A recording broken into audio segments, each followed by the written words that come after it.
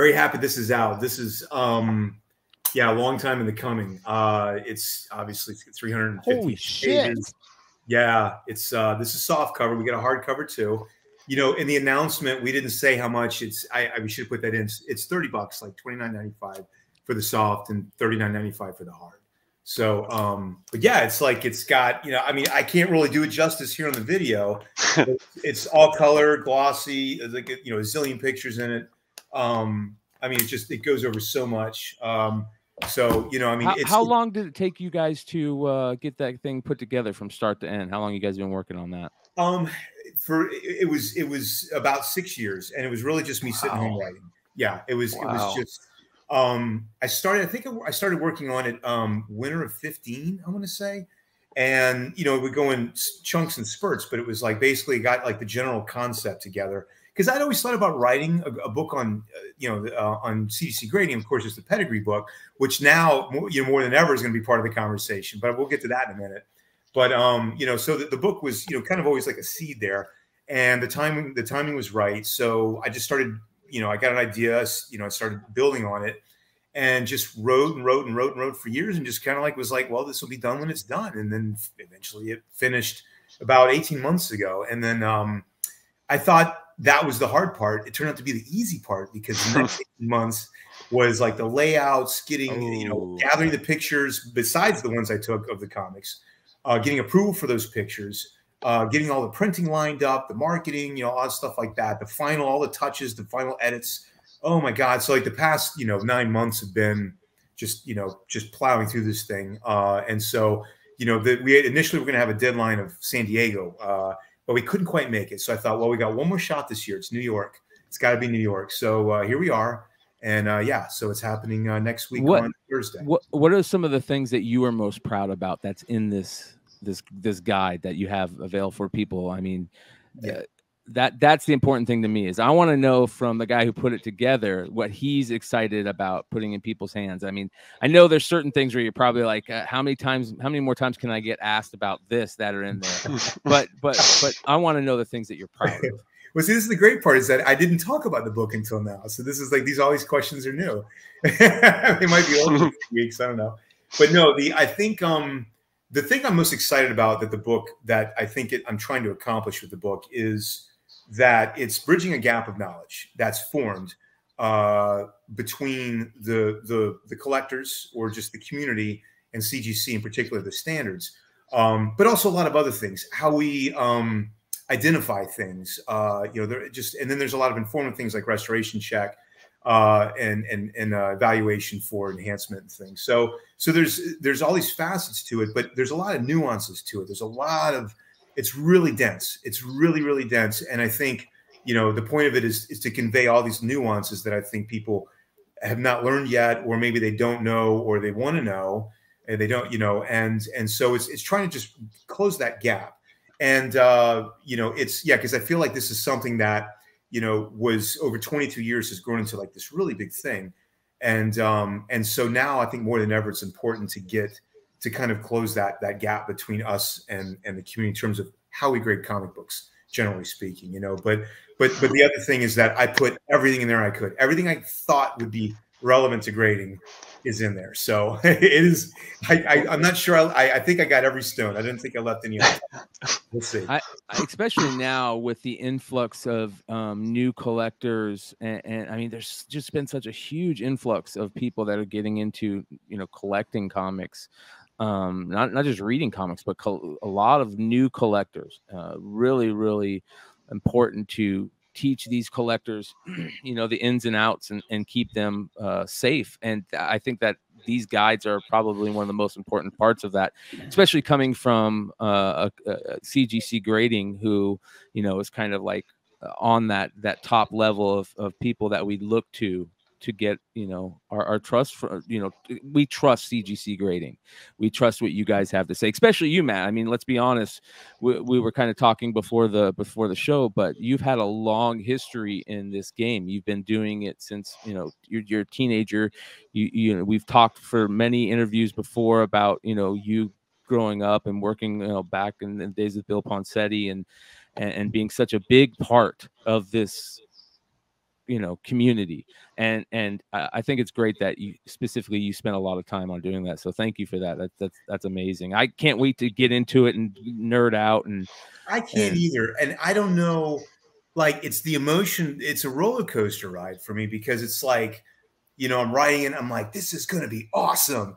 And then it comes down to it. And I'm like, I got the craps. I'm like scared. I'm like, oh my God, what if this comes out and like, it's a disaster? It's like, you have no idea. I have no idea what to expect with this thing, but I think, I think it's going to be, I think people will like it. We'll see next week, when they pick it up. It's, there's certainly going to be a lot of reading. If they want information, it's going to be, that's the book. There's going to be plenty of information to digest. So, will it be available from CGC? Can you order it from there straight? Yeah. So here are the details. So, assuming that, the shipment gets to the show all right and everything's fine, which is the last component, again, it's been like this just crazy right up to the very end.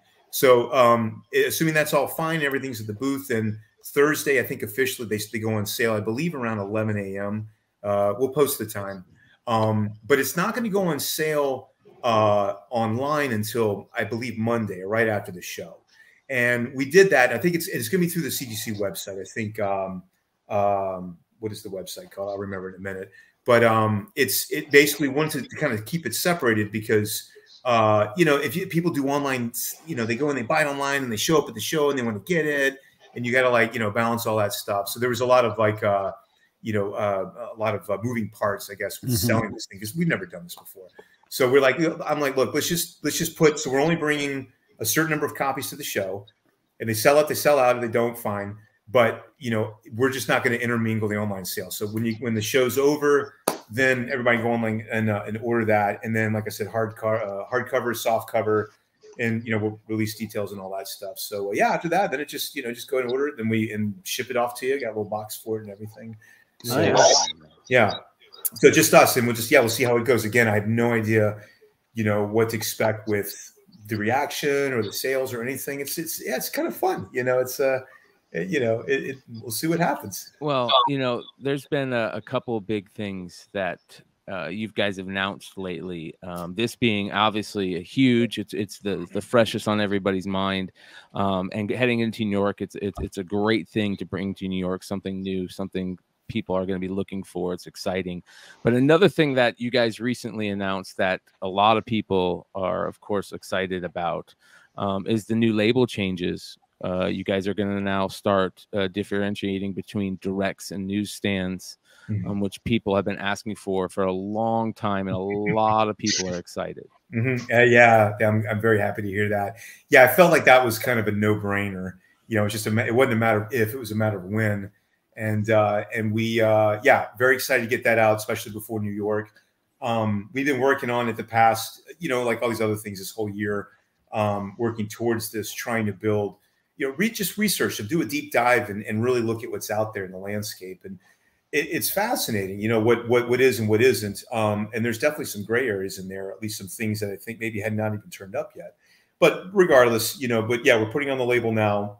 And so I think, I think it's something that we've been meaning to. Are you guys going to also, is there any talk or thoughts of including things like Mark Jewelers or National Diamond variants, or these type of other things that can be kind of added onto that label? Is there ways to expand it in the future, or thoughts to expand what you're going to put on that? Do you mean like in conjunction with the newsstand? Yeah. Oh, it'll all be on the label. Yeah. So now Mark Jewelers and will be on their newsstand, and you'll differentiate from all the yeah. You could have Mark Jewelers, a National Diamond sales insert, a triple cover, a newsstand edition with color touch. I mean, it'll all be on the label. Awesome. It'll all be on the label. Yeah. But the newsstand is treated kind of like a variant. Whereas the Mark Jewelers is actually like a label text note. So two different fields. The label text is in the middle, and that's usually where like inserts, double covers, restorations, things like that go on. But yeah, the newsstand will be over on the side, like a variant or pedigree. Yeah. You guys ready for the influx of reholders you guys are going to be getting? from all the high yeah. grade. Yeah, It's yeah, gonna be crazy, man.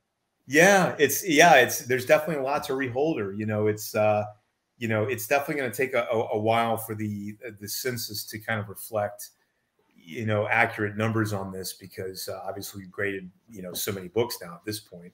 But yeah, I think eventually, well, it's probably just like the key issues, those get graded first and the most. And so I think you'll see like the biggest, most famous newsstands are gonna, we're going to get a lot of those in. And, but I think I'm excited about like the ancillary stuff, because, when we were doing our research, we researched like all the companies across the board through the 80s and 90s and in the 2000s. And so we were finding all these little interesting, pockets of information about, these different companies. And so I feel like we're looking into areas that probably, I don't know, haven't really been tapped that hard for this kind of thing. And some of these companies, a lot of people might not care about as much, but the fact that it's, there's a rarity in there that kind of fits in with this different narrative about a newsstand, could actually draw some attention to it. So I'm excited about that too, to see what's really out there. And of course, I love data, so I'm really excited to see ultimately, how rare these things are.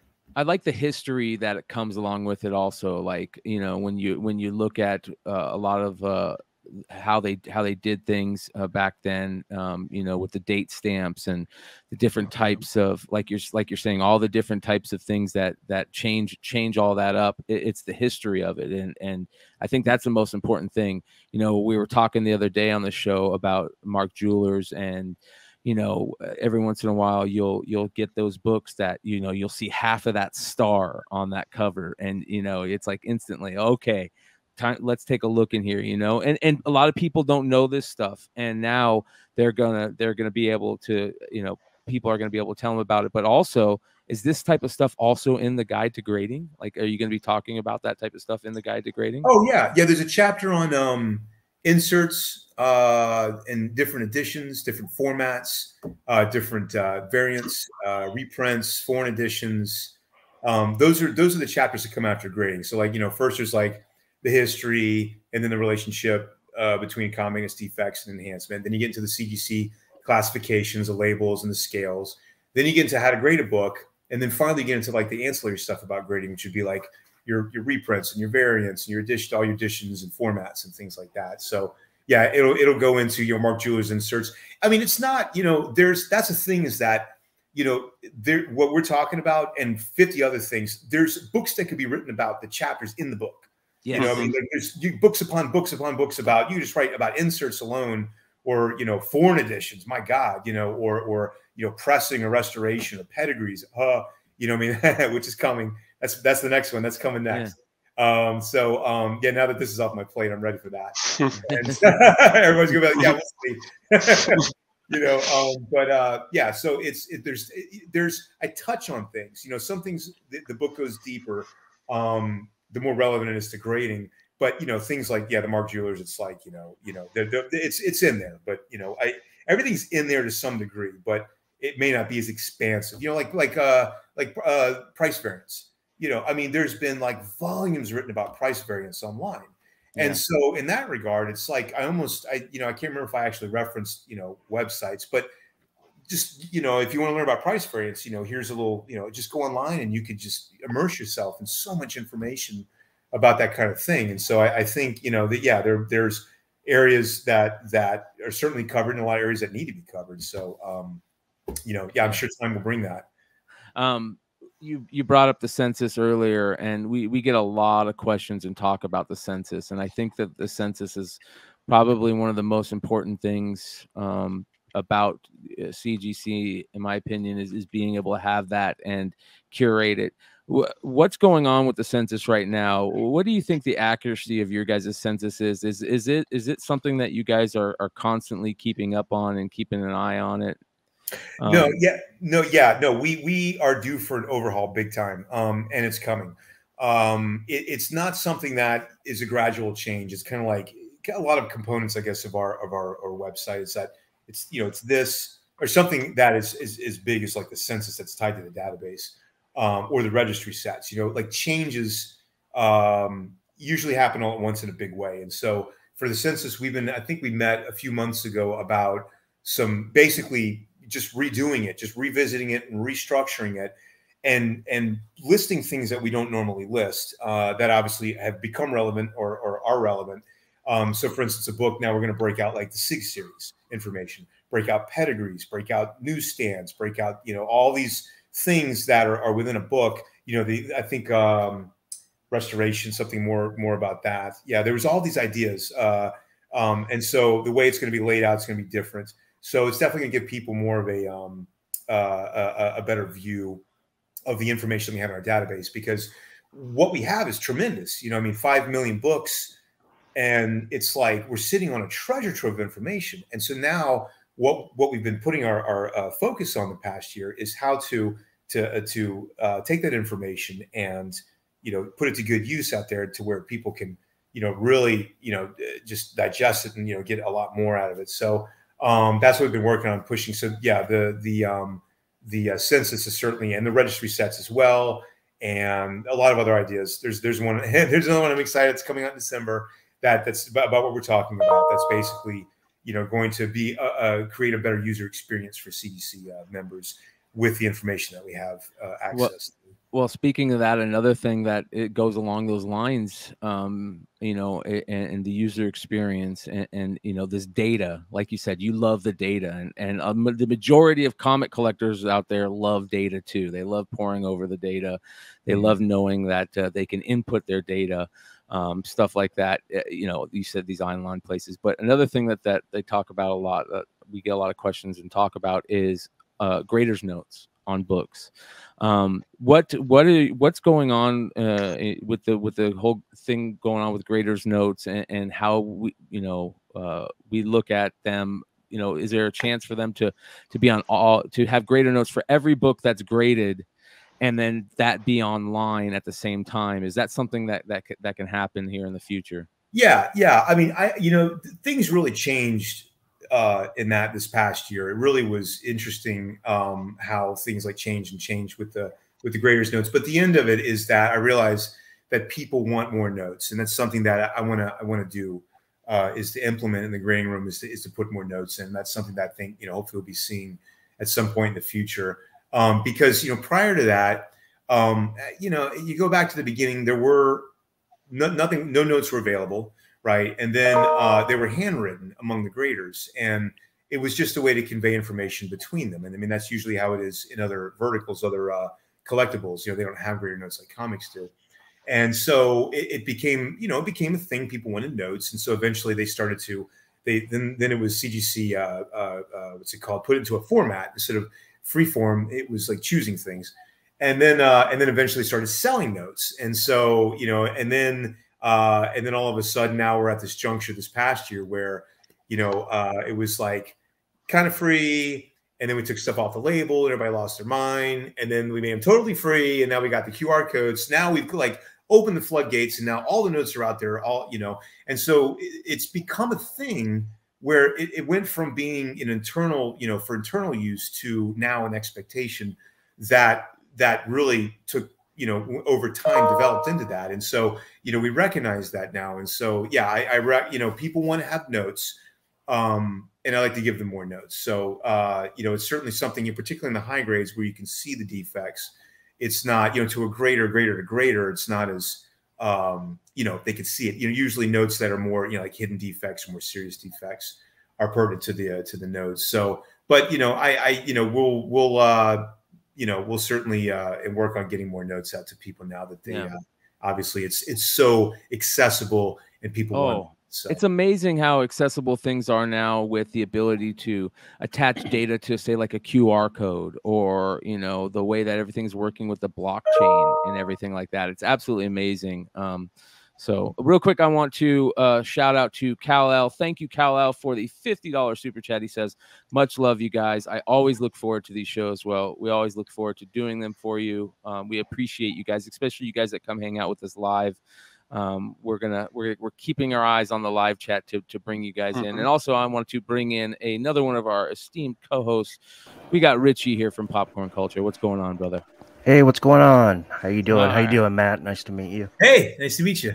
All right. Big fan. Thanks. We talked about or a little bit ago, we talked about the foreign side of collecting, and now that CGC has become this like a place for the foreign collectors, like it's another tool in the foreign collectors belt, right? And you guys, we had you on a couple months back talking about what's coming, to an end here shortly, and we're gonna have to talk about it more with Josh one of these nights, and that is the huge foreign auction through Heritage. You have probably had an influx of foreign grading like you've never had before over the last couple of months, I would imagine. Yeah, an influx for sure. I mean, it's not a wave. I wouldn't call it a, it wasn't like this giant cascade of foreign comics that poured down upon our heads. Yeah. I think they're really tough to find. I think there's a lot of factors that go into collecting foreigns that is different from regular comics. And but no, we've certainly seen an uptick. In particular, anime, and also the Brazilian, the Golden Age. A lot of those. Not a lot. Sorry, not a lot. But compared to what I expected to see, how rare they are, we've seen pockets have come in, like chunks, and so that's been a pleasure. And I got to speak with a Kamikaze, and that was so much. It was so much fun to hear his take on their collecting those books and really just Brazilian books in general, which sound to be extremely expansive, way more than I can even probably realize at this point. So that was so it's nice to see the doors all kind of opening up, and you're starting to see become more involved with the community and really see what's out there. And but yeah, it's been yeah, and of course we in the office we still geek. The news that's coming in all the time, and it's like, look at this version. It's like, oh my god, I think there was the other day we saw a South Korean version of Spidey 300, which I'd never seen before. I had never seen that before either. Honestly, that whole picture came about because one of our buddies, Phil, was actually just in Korea, and he was at a comic shop in Korea, and the person that was at the store had that a graded copy of it, and he sent me a picture, and I was like, I didn't even know this existed. Wow, that's so cool. Yeah, I didn't. Yeah, that was so cool. So yeah, so that's been a blast. I will say, what strikes me is like the toughest ones to find and grade are the Mexican editions, the Marvels like from the 60s. Those are tough. Those are really tough. They, because we get 60s and 70s, we get a good number of like German and Italian, and but the Mexican versions are usually lower grade with lower page quality, and like really lower grade. And so yeah, that strikes me as being, and then I saw that FF5 that sold at Heritage. What was it, 8.0, and it sold for, how much did it sell for? It was a 10 grand, right? Was it 10 yeah, grand? with the buyer premium, it was like just over 10 grand. Crazy. It's good. Like, really, I mean, is that the highest? Yeah, it's great. I mean, to me, I think that was a deal because I mean, who knows how many high grade FF5 Mexican editions are out there? I mean, who knows? It could be that could be like the highest graded one, So room to grow too. With room to grow too. Oh yeah, tons of room to grow. Yeah, that's something that we were kind of talking about, earlier in the week, and the fact that, Josh was saying like the rarity of resources in some of those countries where these comic books are coming from, like just having the ability to print something on paper that's a comic book is pretty rare, and then for it to survive. The quality of some of that paper wasn't the greatest. And like you said, especially those Mexican, like the La Prensa and what's the other Mexican ones, Josh? There's Navarro. Navarro. Yeah, Navarro. Yeah, but like the La Prensas, those are like newspaper, man. Those are so thin. Yeah. And the climate too. And this goes for the Brazilian books. Yeah, being so close to the equator, I guess you got higher heat. I'm assuming higher humidity in some areas, and so degradation happens faster. And a lot of the Brazilian books had the staples taken out, and I was told that that's a common thing where there was these preservation attempts early on, like taping the spines and taking the staples out. And sure enough, I've seen an abnormally high percentage of issues that have staples taken out, which usually you don't see that in the grading room. And there's let's talk about that, because now that you've had this not a huge influx, but you've had an influx of these foreign books coming in over the past couple of years or so, I'd imagine. Has your thoughts on or has CGC's thoughts on how to grade these books changed to a large extent, or and at all over these, seeing all these more copies of these books? Not really. No, I think they are different, a little different, but not different enough that I feel like we have to grade differently. It's subtle. It's like the difference between grading a comic versus a square bound versus a cardboard cover, or a golden age versus a modern. There's already enough differences among books that we've experienced that these you just kind of fit them in, and they're this kind of usually the same size. And they have the same defects, stress lines and bends and tears and all that stuff and repair. The page quality is different, but again, it's based on color. So it's like, all right, it feels different. It's thicker or it's thinner or whatever. It has a different tint, but it still looks like off-white to white. And so generally speaking, the standards don't really change. So for example, like you were talking about the staples and how a lot of the books had, from Brazil had their staples taken out. Do you as CGC, do you say, okay, that's a normal thing to happen in Brazil, we're not gonna take away from that because that's a normal thing? Right. That's a good question. No, we wouldn't. We would not make an exception to that. Which is important. I'm glad you're saying that. I think that's very important. Oh yeah. I mean, look, consistency, is definitely very important in our grading standards. Deviation from that is not not always a good thing. And so something like look, if it was made this way, then if the staples are taken out at some point in the future, then yeah, I mean they're taken out. Why they were taken out really doesn't matter. We kind of hit on this last interview, but I want to hit on it again just so people that are watching that maybe didn't see that understand this. Like, it's important. I think it's very important for CGC to keep those standards across all things, and that doesn't mean that those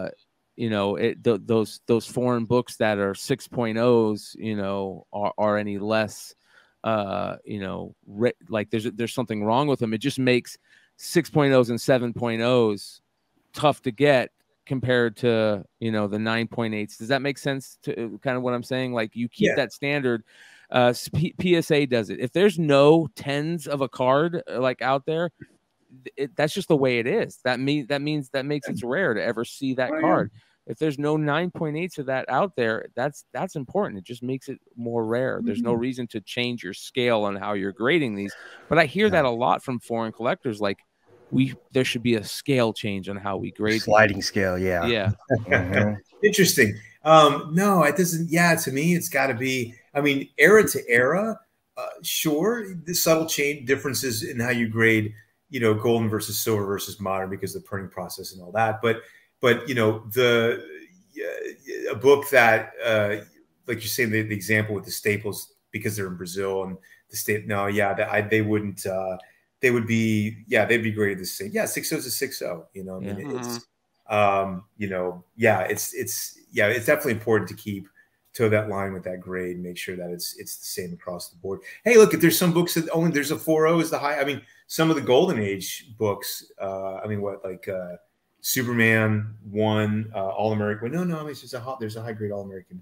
There's some. What is? Let me try to think. Some of the ones that there's only 1 or 0 high grade copy. Well, All American 16, I think what's the 9, there's the 9.4 mile high, and then I think the next highest is like an 8.0 or something, Well, I mean, there's amazing stuff that's happening with that in the foreign community where there's these certain books that are, you're not gonna find a copy out there higher graded than a 9.0 for the longest time. And it's too early to tell, way too early to tell, it's like we're not going to know until they get graded. And I think I think the Heritage auction is going to be really interesting because, as history's shown, if when things blow up at auction is usually when,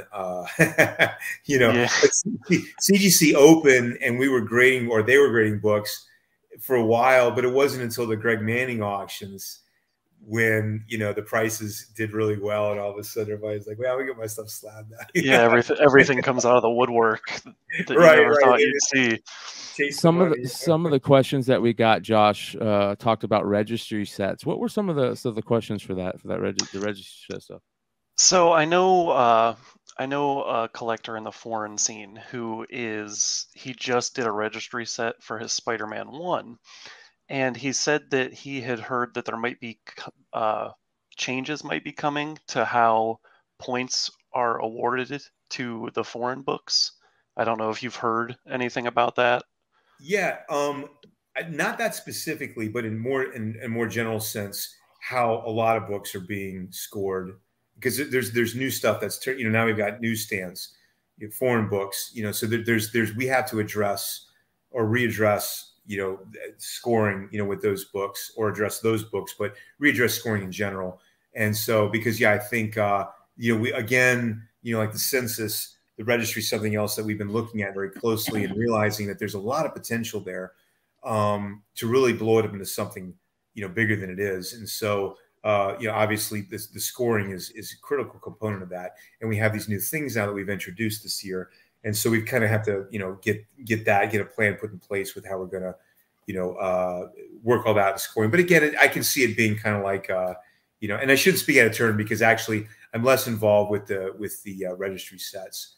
But they certainly have some really talented people there. I think they've been working on a lot of new sets that they've released. I don't know if they've released them recently, but getting more creative with cool. I think the kind of sets that people can build for scoring, because it's like the traditional 1 through 300 or 1 through 100 or whatever, but I think something like certain a run of certain covers or certain or a 35-cent variant set, which we have, or something. Just getting kind of like grouping them in different ways that make cross titles and cross companies. Moon covers, skull covers. Sure, why not? It's endless, and that's the beautiful thing about like in coins, that registry sets are a big thing, and but it's all based on like error editions and sets and all this stuff. And I think comics, we have that added level of the art and all the characters and the wild motifs and covers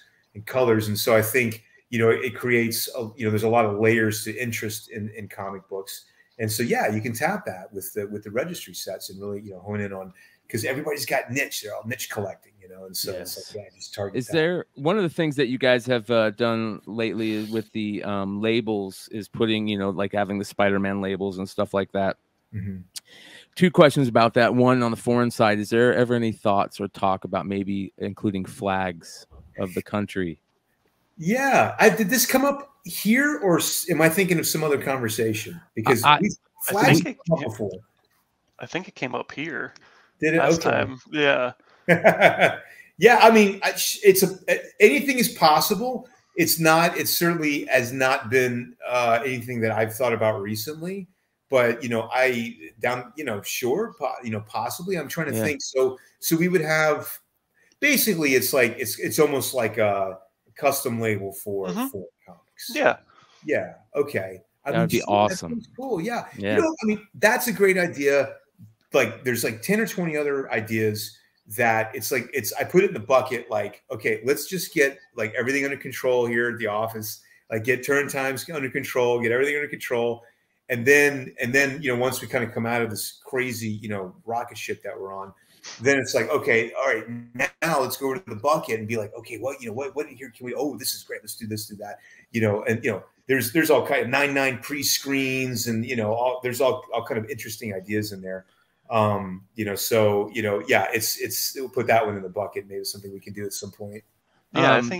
I think it would be really cool to, just do it like the same thing, like have an upcharge for the label and, either just put like a flag somewhere on the label, or even doing the whole label, like as the flag. Like I think that would be something really special for those. I can't grade any Deadpool book without that Deadpool label. Like 9.9, please. That is like great label. I mean, I resub my a couple of New Mutants just so I could have them all with that thing. I wish we would do a lot more with that, because I think that's a niche that if you're going to resell, I've seen that, like the Miles, the Spidey, the great looking New York City in the background, like they always command more of a value on the secondary market. I mean, yeah, I agree. What about Star Wars? Is there any talk about maybe doing that for Star Wars? Like the labels? Yeah. I don't know. That's a Brittany question. Give us a Darth Vader. She and a group, they spearhead the custom labels, and they know it's coming. So yes, that would be more of a Brit question. I'm not sure. It'd be great. It'd be great. That's for sure. Yeah, as much as we can do. Hell yeah. Make them all better. Yeah. We talked about satellite offices last time you were on, and there was, talk about, we really, you said you guys really wanted to look in that. Any updates on satellite offices in the U.S. and any talk about maybe satellite offices outside of the country? There's talk of it. Yeah, there's talk of it. Yeah, we're thinking global. I mean, it is. Yeah, we're all options are on the table. Global, satellite offices going out, into other countries, going abroad. There's a lot of ideas that are being bandied about right now. AI is another one that's really on the table. Very big question. A lot of people have been asking about that, is the AI stuff, which is amazing with what they're doing on the card side. You have all these card companies showing up, but the problem that I've always seen on the AI side for comics is it's a little bit more complicated. You can't just flip it over. You can't just put it on the thing.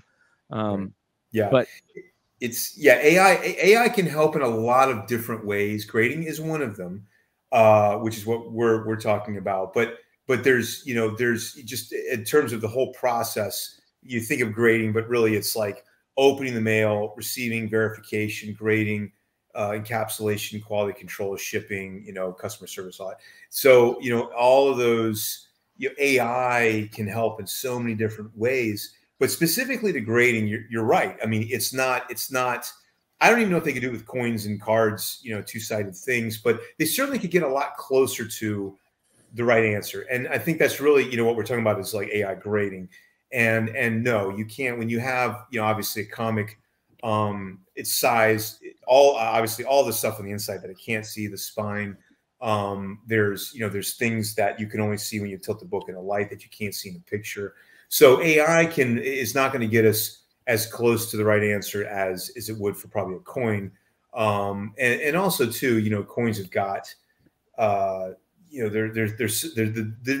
differences are so subtle, and there's like millions and millions and millions of like scans of coins out there. And so you can really, build AI around that, I think, more successfully. With comic, I could see it be more of an identification tool. Grading could spit out a suggestion, but no, ultimately at the end of the day, I mean, we're going to need graders, looking at the books, holding the books, feeling them, smelling them. Yeah. Hell yeah. I mean, there's nothing will ever, ever replace that. So, but it's going to help in a lot of other areas. I think. I don't think I've ever seen like a grader's note like smells like shit. You know what I mean? Like smells bad, smoke. The person who owned this smoked a lot.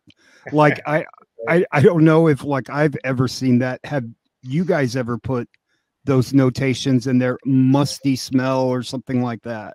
We have a note in our system called odor. Okay. Rarely use it. Rarely, I probably have seen the graders throw one on there every once, a couple of times.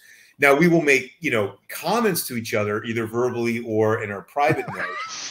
You know, yo, this stinks. Woo. You guys, yeah, you'll never see our private notes. Oh my God. I could just see it. Matt said your book smells like shit, Bryan. See, yeah, you gotta be careful with some of those foreign books too, man. Some of those things can get a little funky smelling. Oh yeah. Oh, I mean, the smell is certain. Look, I love smelling books. You know, I know some of us don't. I asked the people, we did the Academy over the summer, and we had 100 people in there. And I asked people to raise their hand if they like smelling their books, and most of them did raise their hand. Smell that? That's the smell of new comic books. So I was glad to see that, because I've been you know, laughed at you know, on more than one occasion for that. But yeah, it doesn't affect grade. It is a defect in the grading guide. Odor is in the grading, is one of the defects, but it's technically, you know, it's very useful in other ways. You know, obviously identifying, you know, cleaning paper, the pages have been clean, pedigree identification, you know, a level of acidity. Actually, you can smell, you know, if a book's, you know, how it's been stored, water damage. Yeah, so I mean, there's you know, there's certain benefits to it, but it really ultimately doesn't have any kind of effect on grading. You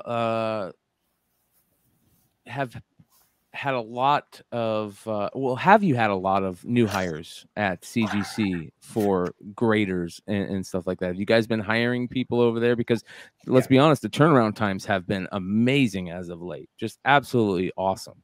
Yeah. No, we have hired a number of people. We've been doing it now for over the past, I guess, 2 years.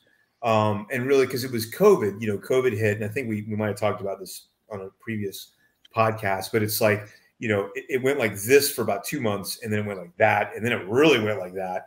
And so we set about quickly trying to get in front of that. So, you know, we hired, you know, a number of people, but we also developed like a training course, which we'd never had before, because you know, traditionally, you know, you drop somebody in every once in a while, and they just sit and they sit and they sit, you know, kind of like this on the job training type stuff. Yeah. As it happens. Yeah. What's it called? I can't think of the name, but yeah, the person just it's on the tip of my tongue. You're talking about when someone shadows someone? Yeah. Apprentice. Apprentice. That's it. Thank you. Yes, an apprentice. Yeah. So it's like an apprentice. And then then it takes you, you know, and all that stuff. So the trick is to find a way to be able to accelerate the training without kind of losing any quality to it. And then also, obviously, you know, maintaining that after the fact. And so so that was kind of what we said about doing a couple of years ago. So no, we added a number. I mean, it wasn't a huge number of people, but, you know, forecasting is a big thing in the company. So we're certainly looking ahead months and even, you know, a year to kind of see, you know, try and plan. You know, it's not like you just start throwing bodies at it. You know, I mean, it's very scientific, very calculated, and very choosy about who we brought in. But also the training was very immersive and in depth. And then obviously, you know, and again, I think I've talked about this, how I run a thing where I analyze the graders every month, their output, not in terms of quantity, but the grades and how they match with each other and all that stuff. So we have all these things in place to maintain consistency. Because I mean, the truth is, you know, it's already hard enough. You know, with these books, they're almost like snowflakes. You know, I mean, they're all subtle differences between one and the next, and you have to determine a grade on those. So there's a lot of subjectivity to it. But on top of that, obviously, you've got an enormous number of books, and then you've got a growing team. And so consistency is always the thing you're chasing. It's always the hardest thing to chase. And so that's just pretty much where I put a lot of my effort in the grading room, is trying to maintain that consistency and even improve it, you know, any way possible. And so that's certainly been the goal the past 2 years, because so much stuff has been going through there that, you know, that's whenever it's the most dangerous time that you want to really, you know, double your efforts trying to maintain that consistency. Let's talk about some of those day-to-day numbers and stuff like that. Like, how many books do you grade a day at CGC, do you think? I can't say. I'm sorry. Okay. A lot. Thousands. What can you say what the average time spent grading on a book for a grader is? Yeah, there really is no average. It depends on the book. A high grade modern you know, that's like just came out is going to be a matter of seconds. I don't want to say 5 seconds, but not a minute. 30, you know, 30 seconds, something like that, because you don't have to worry about restoration. You don't have to worry about, you know, all these defects. There's so many things that are just off your plate, you know, with those things. And, you know, as you move back, then you're saddled with, you know, now we got like newsstands on modern books. And then you go back further and you've got, you know, restoration, which is really prevalent on anything, but definitely more of the older stuff. Then you go even further back and now you've got like missing parts and married parts and all kind of weird tape and strange, you know, it just gets really strange. So, you know, so it can be 30 seconds to, you know, we've spent 10 minutes, you know, I mean, 3 of us gathered around a book and I'm like, guys, you know, come on, let's get back to work. You know, let's make a call on this and move on. You know, it's like, you know, we're fascinated by what we see. And so we're just trying to digest it and figure out and come to some common ground on it. So it really, but I mean, on average, you know, it's you know, seconds to minutes, you know, but I mean, people would probably be surprised at how quickly we can grade a book. I think I see people laboring over grading and, you know, I mean, it's just nature of the beast. If you go in there and you grade thousands and thousands and tens of thousands and eventually hundreds of thousands of books, then it is just, it's like muscle memory. And you really, when you're seeing, because we see a lot of the same books over and over again. That's the other thing, is that when you've seen hundreds and thousands of copies of a book, you just know exactly where to look, what to look for, how you graded all the other copies, where this falls, what it is, boom, you got the grade, you know, and very quickly. Has there ever been a time, Matt? I'm sorry, Brian. No, you're good. Has there ever been a time, Matt, where like the book presented in a way where it offset a defect where like it matched up with a 6.5, but there was no way in hell it was a 6.5. You had to give it a 7 just because, let's say a giant size X-Men, it was like white. The cover was it was the luster on it. It was just brilliant. And is there ever a time where that would offset a defect and make it a 7, something like that? Yeah, Joe, that's actually an excellent question. The aesthetics. What role does aesthetics play in grading? Right. Because it's subtle and it's not as in your face as a structural defect like a tear or a piece missing, or you know, or a big crease. And the answer is yes. Less so as the grade gets lower. Obviously, it's definitely plays more of a role in the high grade. But absolutely, there are books that are stunning aesthetically. They're white. They're like the gloss, full gloss. The inks look like they were printed yesterday. Silver staples. And so, yeah, absolutely. In those cases, we will certainly, if we're on the fence with a grade, we'll go with a higher grade. Now, the thing though is that it's only going to carry it so far because we're still kind of anchored by the structural defect and the effect that it has on grade, which we have, you know, charts and everything in the grading room for. And so, you know, the guide will say, you know, this tear equals 8.0. Well, okay, you know, you might go 8.5 on it. And, you know, if the book is like freaking amazing, you might go 9, but it's not going to be able to leap you to like a 9.2 or 9.4. Right. You know, it's aesthetics can only push it so far above that. But, you know, and obviously that's where pedigrees are like a big factor because, you know, the pedigree bump, you know, that when you have books that are exceptionally better than most of the other copies you've ever seen, then that aesthetics are certainly going to play a role in the grade of that book. Yeah.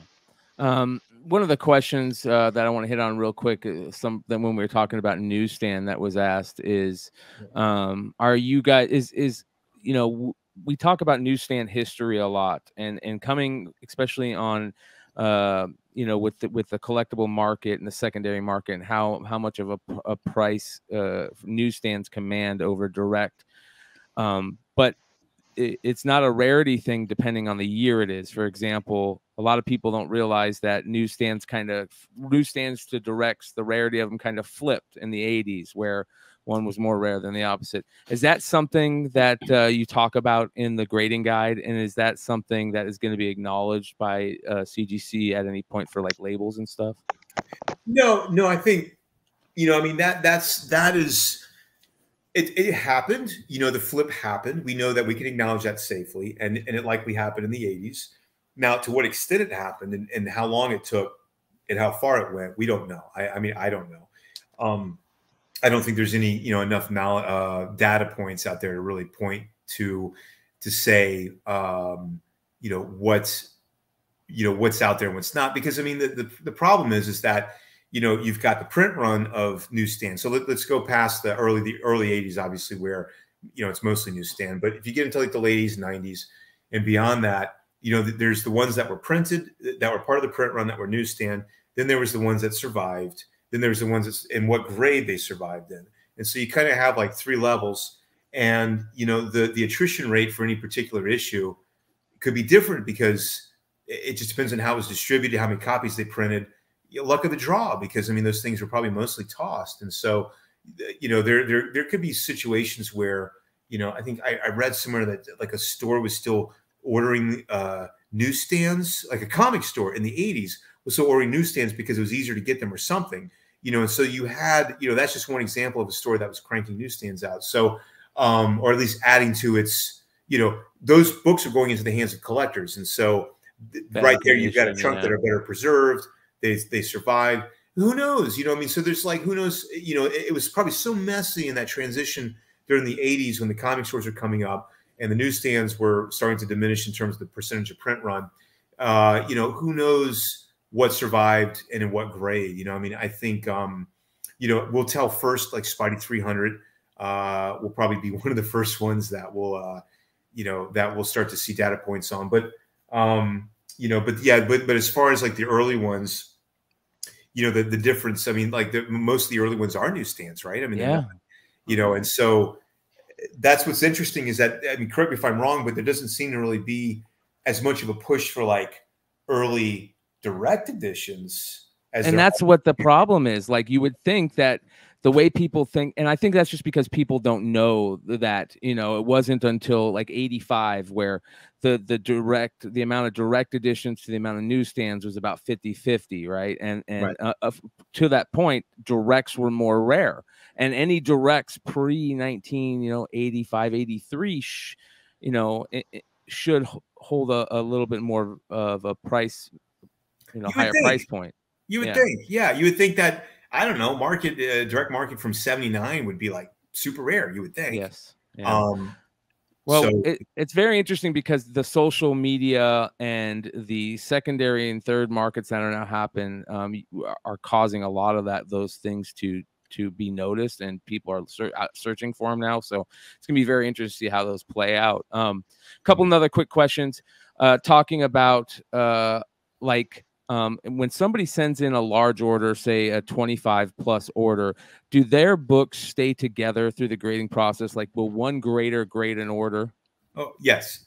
Okay, that's great information right there. Yeah. And then furthermore, if they send in 2 orders of 25, would the same grader get all 50 or different graders? That's the other question, right? Yeah. And an order will stay together, but beyond that, it could go. It's luck of the draw. Yeah. But I mean, typically, I don't know. They, they could get broken up. They could stay the same. They could stay together. There's so many. It could go either way. But certainly within an invoice. Yeah. All right. So one of the things that kind of happened earlier this year is another grading company had an issue. It's not necessarily an issue, but a mishaps where a large amount of books were lost. And one of the questions that we got a lot was, how does CGC deal with this? And does CGC, have practices that they think, keep them, that this doesn't happen as much at CGC? Or is like, how do you guys deal with losing books, people's lost books? Is I guess the way I'm trying to state this is, how do we deal with our screw ups? Yeah, exactly. That's what it is. Let's be honest, it's human error. It's for the most part, it's human error. That's why the AI part we talked about. That's why the quality with human error with AI, can change and maybe catch some of those way before we even think to catch them. That's always a concern for any grading company in any collectible field that deals in certification. Is, at any given time, you've got an enormous number of people's items on your property. So you have to keep them organized and obviously, in one place. So, we certainly do that and try and do as good a job as we can of that. Things were a little sticky this past year, coming off the influx of submissions. And obviously, I'm not going to sugarcoat it. There's plenty of stuff online about QC and all that. So, we're getting through that. We've gotten through some of it. We're getting through other parts, but obviously we're going to come out of it sooner than later, and, we'll be stronger for it. So, a lot of learning lessons through that. But, we inevitably, when you're dealing with a lot of stuff, obviously, I guess something goes missing, some mishap takes place, something gets damaged. We'll always make right on it. We'll always make right on it. The hard part, I think, is sometimes people want an explanation.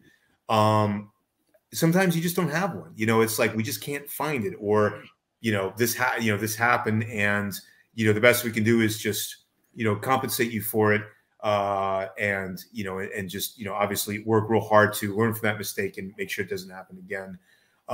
Yeah, sometimes there's just no, it's like, why did my book get lost? Well, we didn't mean to lose it, but I mean, but luckily it's been, our biggest problem is we could never find it. I mean, it probably has happened, I'm sure. The problem is we couldn't find it fast enough. That was the big problem. Like the past year was like, going to find things, was probably more of an issue, but inevitably I found 99% of the time, it always turned up, but it might be at the time, it might've been like weeks and weeks and weeks before that happened. So that was the frustrating part. But, again, like all these other things, we're finally, we've been, balls to the wall for the past year. So I feel like, in my gut, I feel like we're finally getting on top of things. The turn times are looking great. We're still working on economy. We're burning that down right now. We're starting to really, throw a lot of weight at that. So, I think we'll see across the board, everything is going to be on time here sooner than later. So, I feel like, yeah, after 2022, 2023 is looking, like I said, like we were talking about earlier with all the other ideas in the bucket over here. I think we're finally going to be able to start to spend that year really starting to kind of like spread our wings a little bit and do these things that we want to do that we've been talking about the past year. One of obviously the biggest question that we've been getting asked over the last couple of months is the whole Ultimate Fallout 4 debacle. And it's been absolutely crazy, Matt, to watch everything happen over this one incident. And I'll be honest, I feel like I'm not saying it's a good thing that it happened, but to me, I feel like I've seen results and changes that and actions made by companies because of this incident that make me feel like it's going to get better, and that the industry is getting stronger by learning from these incidents, right? And CGC was a major player in a lot of people's eyes in this whole incident. And I don't know how true that is. I don't know, some people always have their prejudices on, they could be a CBCS guy and they want to complain about CGC, this and that.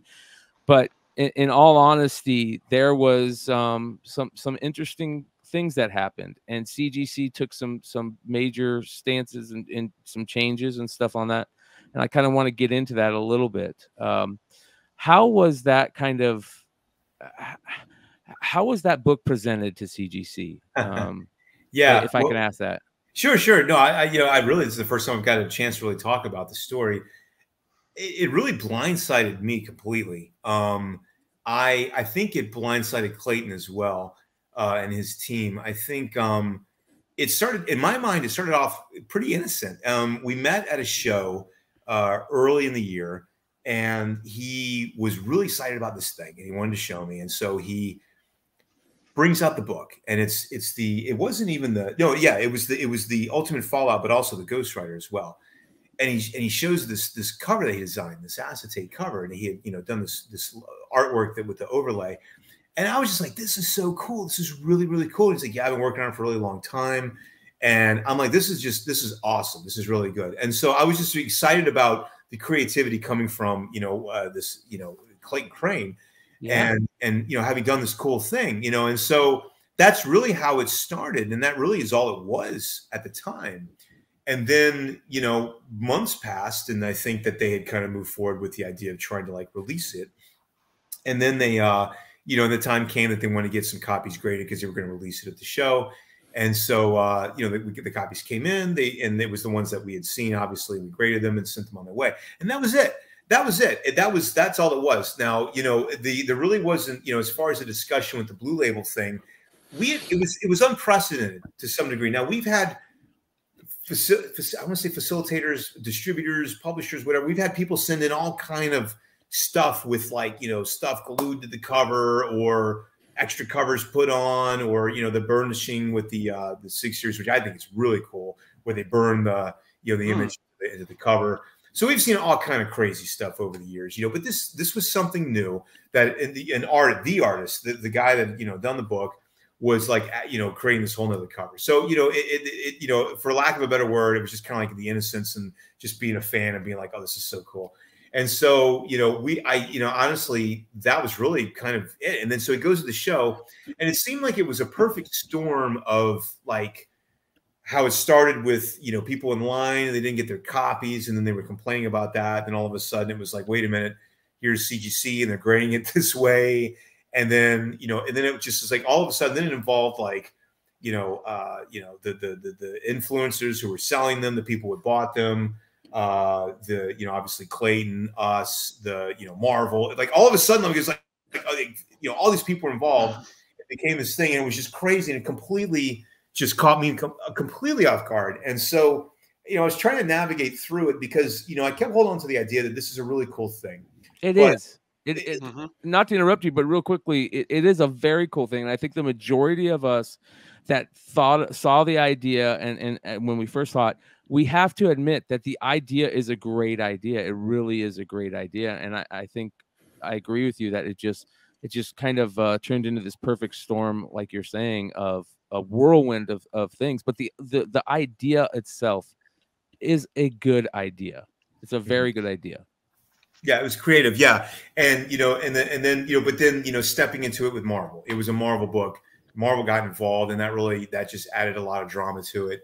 And then obviously our treatment of the grade, which, you know, I realized, you know, again, it's like what we were talking earlier about standards, CGC standards, and deviating from them. And, you know, we looked at this book differently, but then realized that maybe looking at it the same, you know, was what, you know, that's what really people were saying, is that one should look at this book the same. And so, you know, that was an adjustment that we, you know, but it was a learning lesson, you know. So, and somebody posted here that about the 10.0, the 9.9. So we actually do grade them with like a double cover, kind of like a mix. Like the acetate is part of the grade, because obviously it's now the outer cover. It's qualified, but it's now the outer cover. We're going to acknowledge that grade. And so, you know, those things are like, they're like perfect, you know. And so then you've got the book inside, which, you know, they were handpicked. And so, you know, they're usually perfect or almost perfect. And so, and there's where we kind of got the 9.9s and the 10s from. So, you know, it was kind of like a double cover situation, but not really, you know. But again, this was something that was new that we'd never seen before. And, you know, it was tough to navigate through. And I think, you know, ultimately we did, you know, we qualified it. So I think that was, you know, what a lot of people wanted. So we went with that. But I still like the idea, you know. I mean, there's, you know, I don't know, that's a whole nother segment. It's talking about, you know, because the other thing is that we're just grading them. Like, that's just our job. And this little thing was grading them, and we had a thing with it. But if you think about it, like the artist, if in terms of their creativity, they have control over the kind of cover they make, what they make it on, the book they choose to put it on, how many copies they decide to print, what they decide to sell it for. You know, I mean, they have control literally over the whole entire creative process. You know, it's almost like they're publisher and seller and artist all in one. And so it's a cool idea, but it's like, you know, it really just depends on them and what they decide to do with it, you know. So, you know, whatever happens in the future, you know, it'd be interesting to see if, you know, this idea, you know, carries forward with other people. I'm sure there's a lot of people that are like, I don't ever want to see another acetate live. You know? I don't think that. I think that the idea is such a good idea that we are going to see more of those ideas. As a matter of fact, it's going to be built upon, and you know, changed a little bit and made even better. And I'm okay with that. I think what a lot of people, there's certain problems that a lot of people had that were very interesting with that whole thing. I think one is you know, that really stood out to me was the fact that you kind of are the transparency part, right? One of the things that the majority of the people in this community that I've talked to, that they really, really want from people that they're spending money with, is transparency, right? They want to know, what is the print run on books? You know, what is, like we ask you, what is the grading process on this stuff? How do you come up with these results and this and that? And the transparency is so important. And then to be able to say, okay, did Clayton take this book to CGC, right? Like you said, because it's important that we know that it was the artist's idea. The artist came up with that acetate, right? If it was another artist that did that acetate, it would feel so much different. Yeah, and the black flag, it was black flag. It was Clayton. You know, I mean, it was Clayton's idea. It was Clayton that executed it. I mean, it's the artist. It came from the artist, and that's why I was always like, who is this black flag? It's Clayton, you know, like, it's Clayton's idea. It's his cover. He did this. You know, he's proud of it, and it, you know, blew up. It just blew up. You know, and so, you know, you know, it is what it is. But you know, but it was certainly a lesson, an interesting lesson in a lot of things. And you know, Marvel and Clayton we'll see, you know, what comes of that. But I mean, you know, maybe nothing comes of it. Maybe there's more. Who knows? You know. Well, the way that Marvel kind of came out and said, "Hey, you know, we hear you guys. We know, we see that there's something that we need to change. And going forward, this is the change." You guys came out and made your statement, you know, saying, "Hey, this is what we're doing with this." That was very important from the eyes of the collector. It's so damn important. I hope that other people and other companies and, you know, retailers and exclusive, you know, online retailers, you know, see that and realize how important it is for that transparency to be there. But let's be honest, this retailer exclusive game that's happened has just blown up, and it's very interesting to see how all these different companies are going to navigate that. This is one of the changes that is coming about because of that. Is there one of the things that people always ask about is being able to number books individually. Do you ever see, and I'm just asking you this, obviously this isn't something, you know, that I don't think CGC, you know, is a big part of, but do you ever see that there's going to be a point where we're going to be able to have these books get individual numbers, you know, printed on these books from printers? Is that something that you, as a longtime person in this industry, can see happening? Because I feel like that's one of the biggest fights where we never get any yardage on, right? We always say we want this, we always want this, but we always get thrown back. The printers will never do it. The printers will never do it. It seems like such an easy thing to happen. Interesting. So you're talking about like a serial number, like on a dollar bill.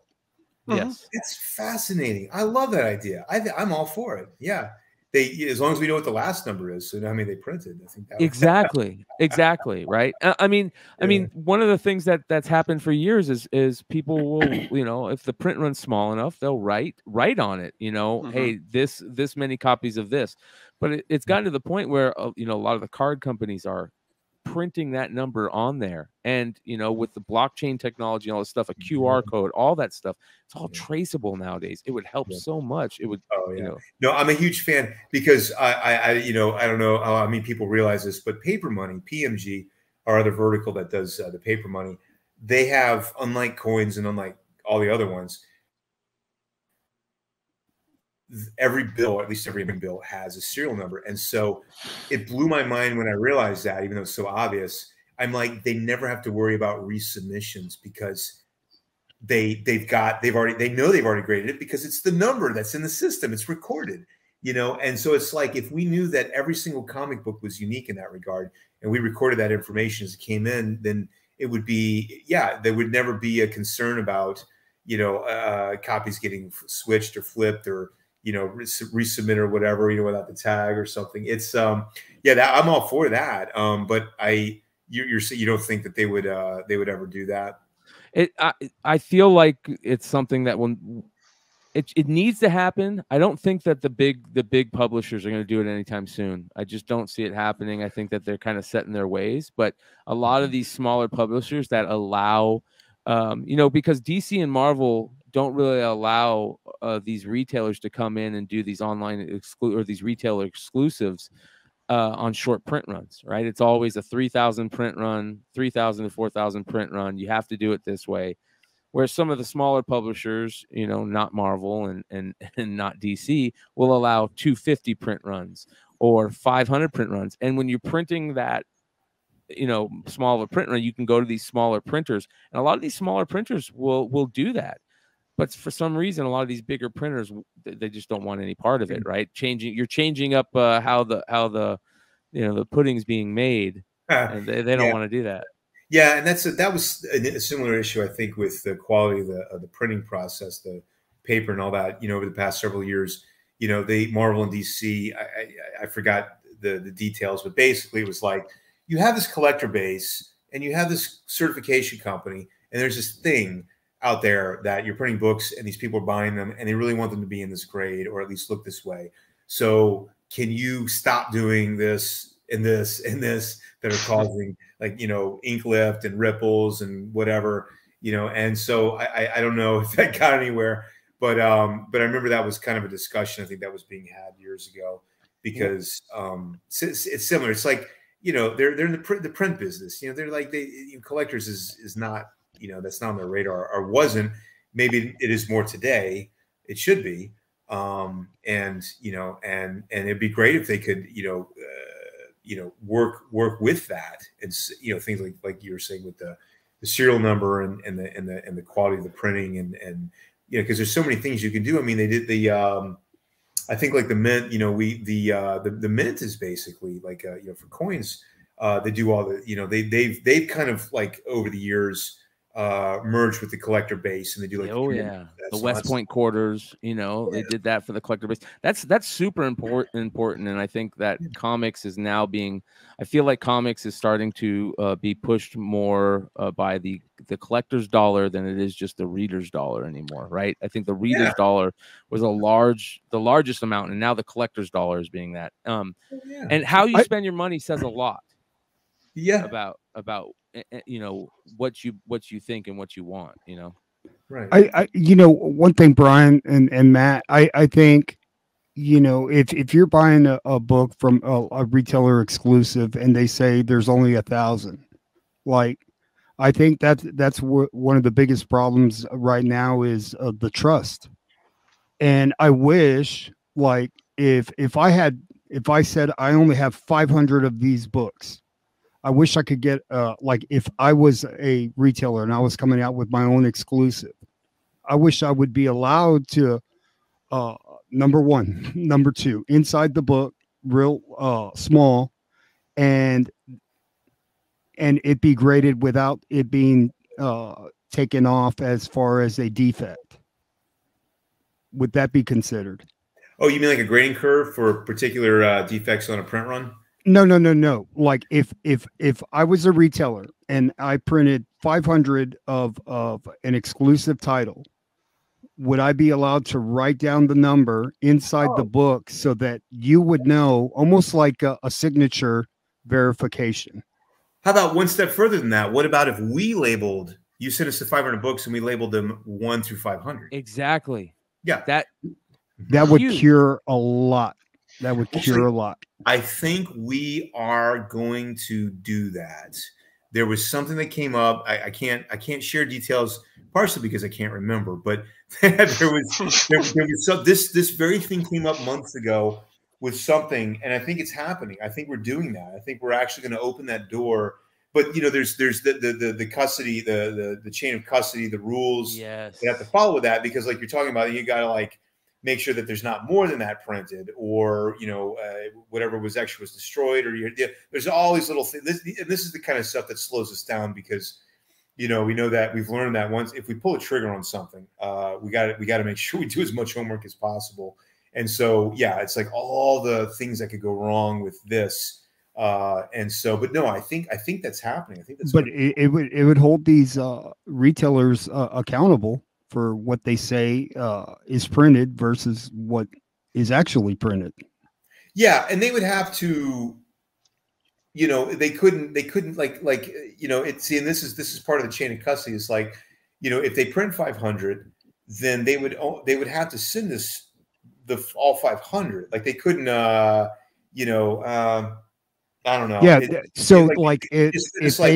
they only wanted 250, you would personally, your team would destroy the other 250 so that it could be only 250. Yeah, whatever I'm saying. Yeah, if they want like 259/8, then, you know, we screen them and then destroy the rest, or, you know, whatever. Yeah, here's the interesting thing, and I think one of the things that you might be thinking of, and we kind of talked about this. I don't want to get too into it, but it was, you know, the Death of Superman book, and, you know, I think that with Big Time Collectibles, we kind of talked about it, and you didn't really, you know much about it, so I don't want to get too much into it, you know, because I think that's the other important thing, you guys. Like, we want to give Matt the ability to do his homework on some of this stuff before he gives answers about it. He's not gonna know about every little thing that happens, like we talked about earlier with the background, with the label pictures and stuff. You know, that's more of a Brittany thing, this and that. But what I do want to hit on about that is the importance of CGC as how we look at CGC. And let's be honest, we look at CGC as, this is one of the companies that we have deemed the people that we trust enough to say, if this is what it is, then this is what it is. One of the thick questions that gets asked a lot is CGC staying out of the lane of getting involved in selling books that they grade. And with the secondary market or these live selling apps and all this whatnot stuff, there's a lot of things that have been happening, you know, with you know, CGC working with Jim Lee. We saw this Jim Lee thing that happened, and the whatnot sales, and people got questions about that. And thank God, you know, that was all answered up by Jack. Came on last week from Whatnot and said, no, this is how it happened, and it was answered up. But the question keeps coming along constantly, like, we don't want CGC to get involved in selling anything they grade. Because we hold CGC to such a high standard.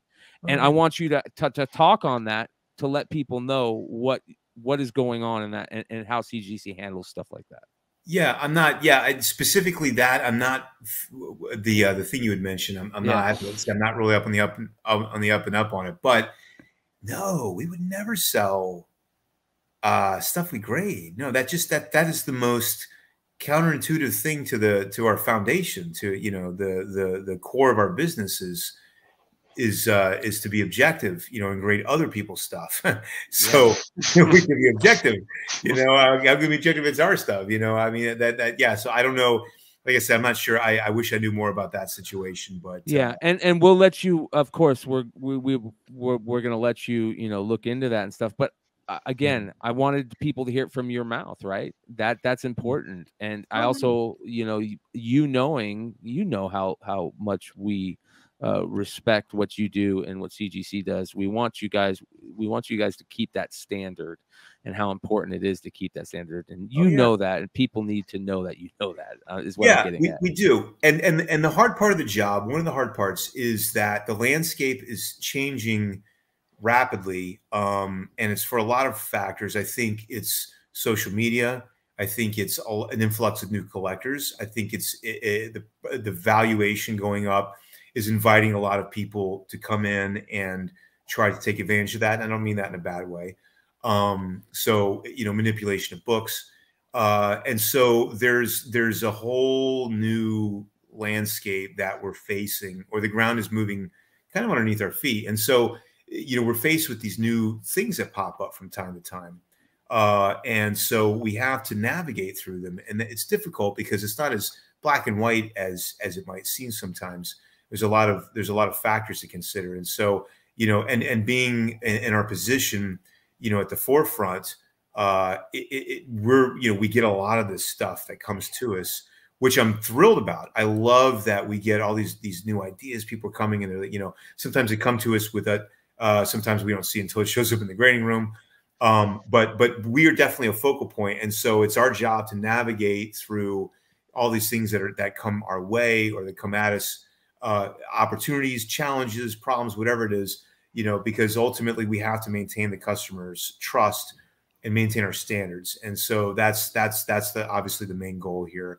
And so we'll continue to do that. And we'll, I'm still, even though I may look like I'm not paying attention to the world out there and things people say online, I do read things. I read the message boards, and I read Facebook, and I read Instagram. I see what people say. I'm sorry. I do take it to heart, so even though I'm not sitting there typing a response, know that I'm listening. And if I'm not listening, someone's telling me. That was the other Red Hood that said all that shit. Oh, Robert, yeah, I'm not surprised. Well, again, you guys, and to everybody watching, that's what's great about being able to have Matt on here and to talk about this stuff. It's very important for us.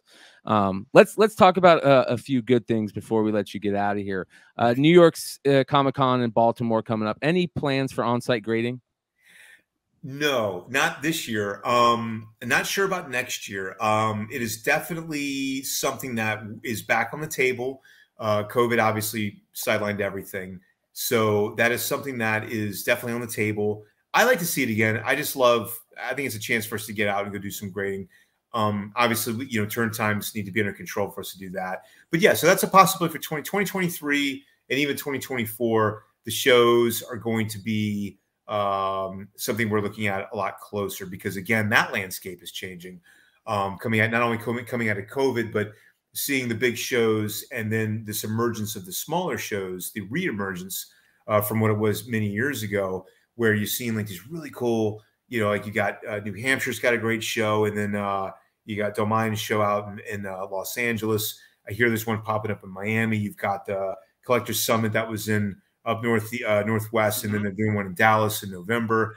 It's bringing the focal point back to the collector, because the bigger shows have gotten so big that we're kind of getting drowned out and pushed out. And so, that's something that we're keeping an eye on, because, in conjunction with on-site grading and satellite grading and all these other things, just, how can we reach the customer better, with our services? And so that's something that we're definitely going to be looking at. So stay tuned for that.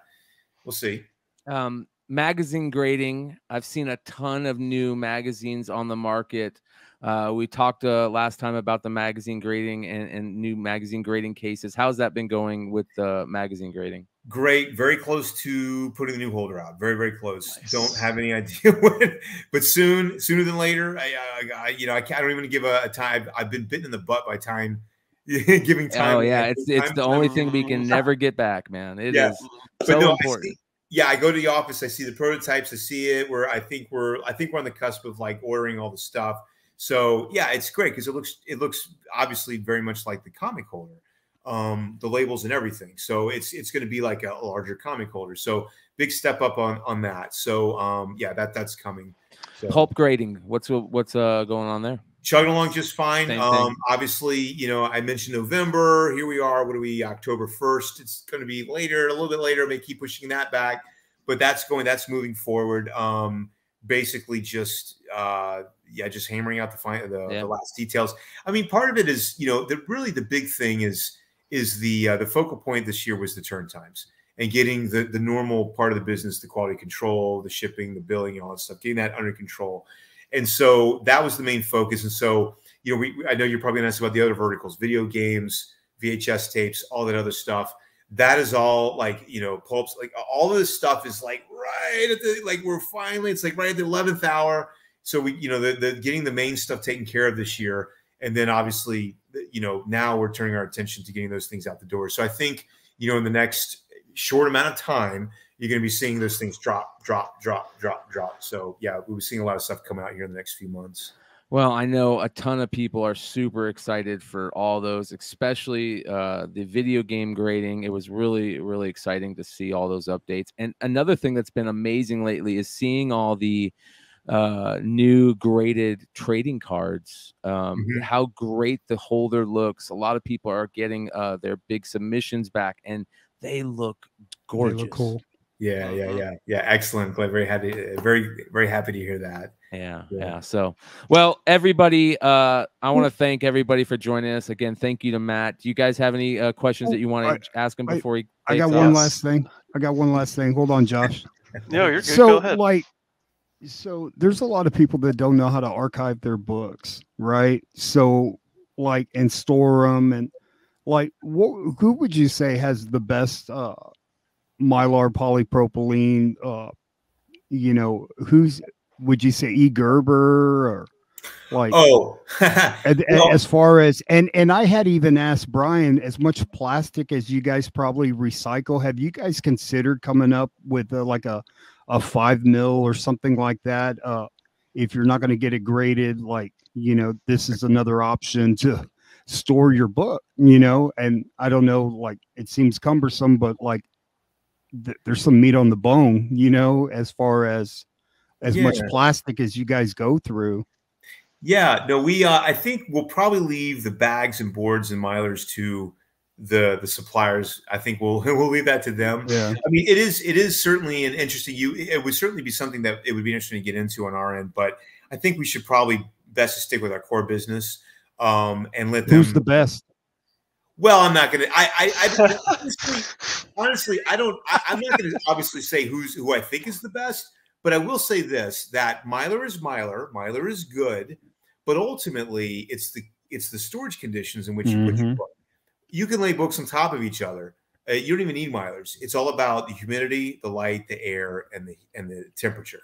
So temperature, mid 70s, low to mid 70s, humidity around 50%. No fluctuations, very important. Obviously, as little air and as little light as possible. If you can, adhere to that. It really, what you store them in really doesn't matter because the books they're gonna be fine. Now, obviously, Mylar and boards help, the physical, movement, putting them in boxes and taking them in and out and stuff like that. But they also pose their own dangers too. And so, so there's purpose to all of that. But ultimately, I think, storage, which is something that most people probably don't even think about. Nobody, most collectors probably don't have a humidistat or even a temperature gauge in their house. They just, but at least they're indoors. We're past the point where they're in garages and attics and basements. Yes. So I think the preservation level is much, much higher than it used to be, barring a mishap here and there. So, I think, generally, you'd hear to those, and, Mylar from all the companies is fine, as long as it's Mylar. Polypropylene, ethylene, sure. I don't know. Just don't put them in a safe. Don't close the airtight safe with the moisture builds up. That's great information. What about microchamber paper? Microchamber paper, that helps because there's the off gassing from the books, the pulp paper. Now, once you get into calendarized paper, after once you get into the 2000s, and obviously everything now is calendarized, the slick paper, you don't have the acidity issue in paper anymore. It's been it doesn't have the what's it called, the elasticity or the what am I trying to say? Oxidation. Yeah, the oxidation process that paper went through, where they went through this chemical process where paper's brown and they whiten it. This is back during pulp and throughout the 20th century. And then over time it browns again. So it's really just returning to what it used to be. It's not actually, and so, that all that stuff is where you have all the acids in the book and all that stuff like that. And so that's where the chamber paper helps, is that it kind of absorbs that off gassing. Once you get past, into the calendarized paper, there's no need for that, because there's the acidity level is nil at that point. Josh? All right, I have two quick questions for you, Matt. Yeah. Do you guys have any plans on ever making a slab bigger than magazine size? Maybe even just a touch bit bigger? So for example, I have this foreign book. So this is ASM 238. It's from the UK, but it's a touch bigger than this will not fit in a magazine slab. Yeah. I know exactly what you're talking about. I wish we're not. We don't have plans on making one much bigger. The next size. So don't send this in, right? Right. I mean, we treasure editions. We that again. That's in the little bucket over here. Treasure editions. I had ideas for that years ago on how to build a holder for that. that would obviously be too big for what you're talking about.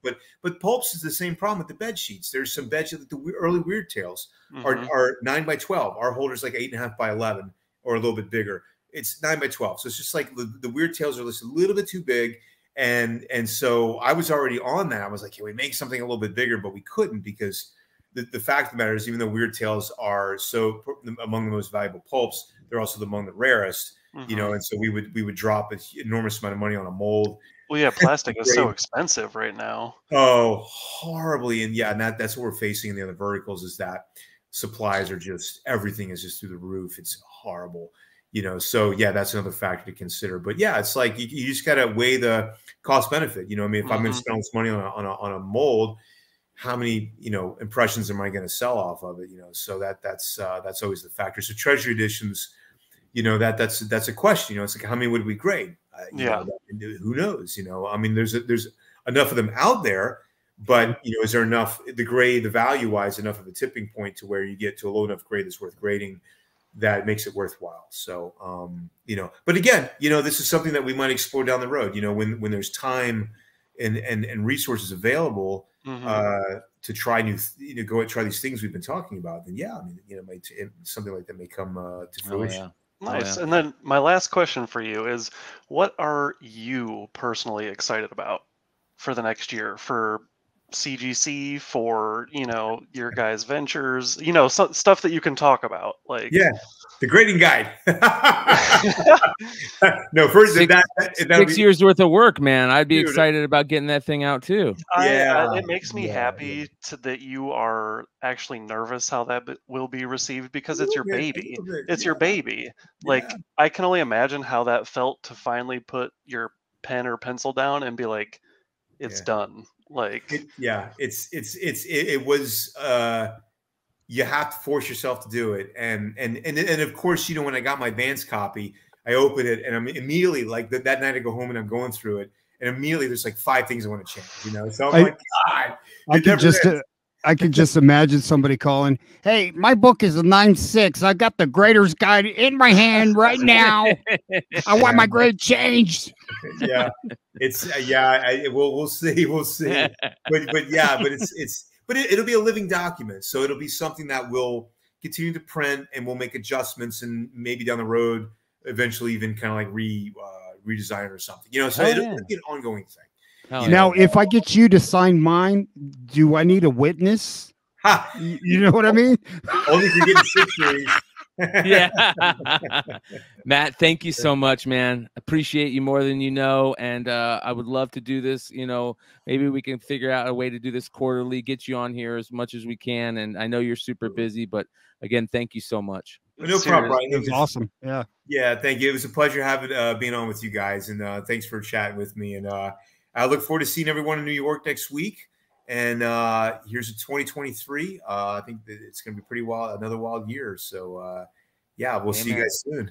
All right, everybody, stop and say hello to him in New York. Go get your guys' your comic grading guides and have show the book again, Matt. Yeah, here we go. Yeah, so this is. Oh, by the way, this cover was by Arnie Sawyer. Arnie's actually done work with Marvel and Diamond and CGC in the past. So he's a friend of mine as well, a big collector too. And so yeah, so he did a bang up job on the cover. And then yeah, here's the back. It's just got more pictures of slabs. And again, it's like I want to sit here and go through with it page by page with you for the next 4 hours. I can't. All I can do is flip on this silly camera right here and just. Well, I can't wait to get mine, man. I'm gonna be digging deep into them, man. So. Yeah, go get New York. If you can't get it there right after New York, order it online. We'll ship you a copy. And can you say the prices again, just for the people that might have just joined? Yeah, $30 for soft, 40 for hard. And which is great pricing. Great. That seriously, that's great pricing. Yeah, for that book. Hey now. Yeah. Hey now. Yeah. Yeah, that's killer pricing, and it's only an extra $5. You said hard. It's not that hard. Hey now. Hey now. Well, hey, thank you, Matt. Appreciate you, and we'll be in touch. And I can't wait to hear how New York goes, man. Great. Yeah, we'll follow up. So, all right, you guys, be safe. I'll talk to y'all soon. Yes. Later, man. Take care, Matt.